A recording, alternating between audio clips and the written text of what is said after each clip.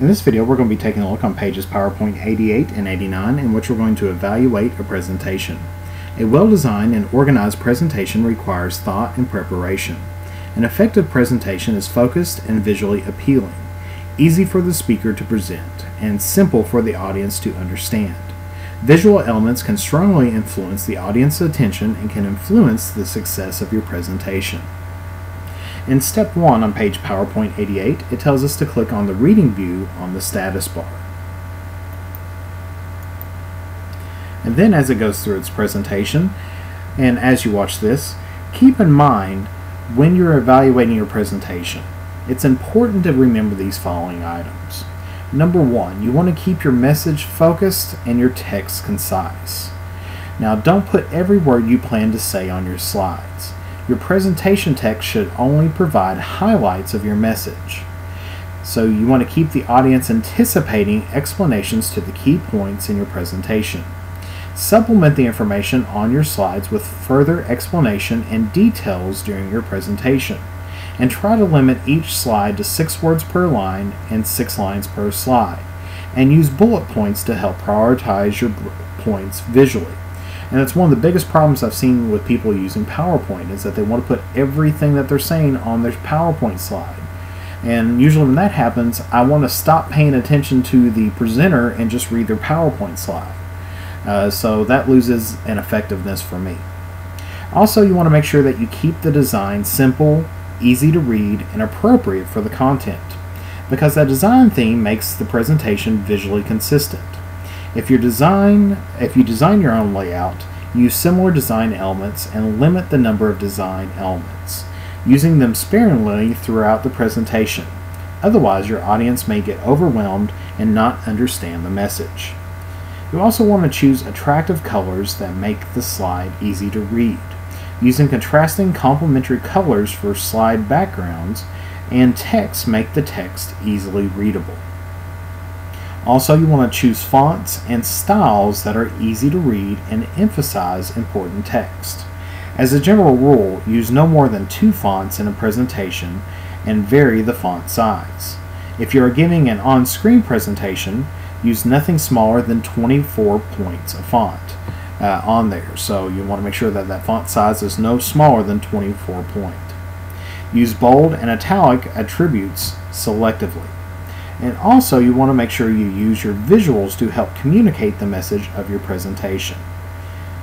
And of course, once you reach this slide right here, just hit your space bar to go back to your presentation. But as I was saying on there, you do want to use your visuals to help communicate the message of your presentation. Now, commonly used visuals include clip art, photographs, charts, worksheets, tables, and videos. Whenever possible, replace text with a visual, but be careful not to overcrowd your slides. White space on your slides enhances the presentation. Now, in step 2 on your steps on page 88, it tells us that we want to go down to slide 5. So we click on slide 5 here. And once we're on slide 5 here, we want to go ahead and go up to the slides group that is on the home tab, and then we want to click on the section button here, and then we want to click on add section. And when we do that, the presentation is divided into 2 sections which appear in the thumbnails pane. The section you created is called the untitled section. And the section for all the slides before the new section is called the default section. Sections help you organize your slide into logical groups. Now you can also move, delete, collapse, and expand the section in the thumbnails tab or in the slide sorter view. In step 3, it tells us that we want to right click the untitled selection here, or section, and then we want to rename the section. And we're going to rename this to Tour Packages. And then we're going to click on Rename. And of course now you'll notice that the section has been renamed. Then we're going to click on the Slide Sorter button. And of course you'll notice that here's the default section up here. And then of course our Tour Packages section down here as well.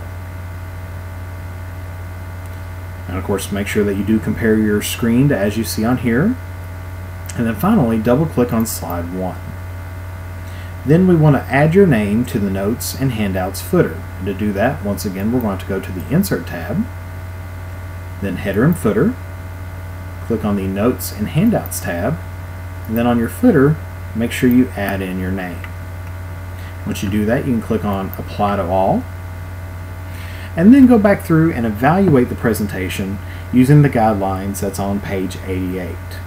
Then you want to go through and submit this presentation onto course sites. Now, of course, before we finish off this video, let's take a look on page 89. A couple things that we want to take a look at. First of all, let's talk about setting permissions. Because in PowerPoint, you can set specific access permissions for people who review or edit your work so that you have better control over your content.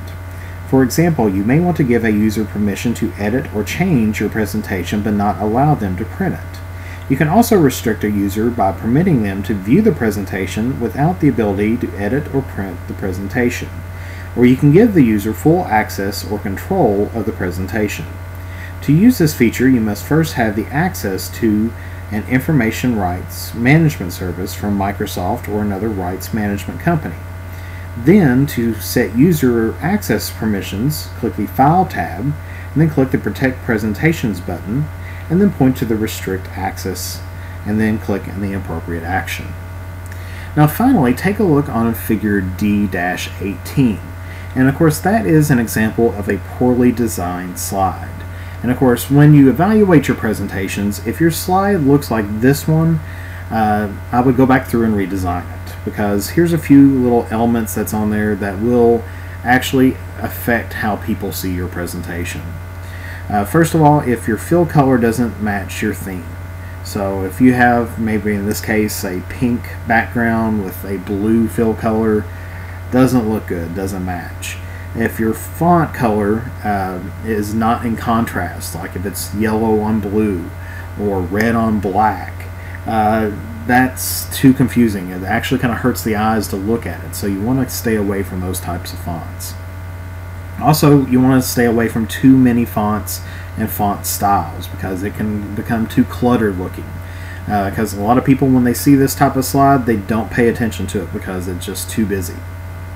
Don't use too many words, because then you can take a look on that slide and everything that you know that the speaker's going to say is on there.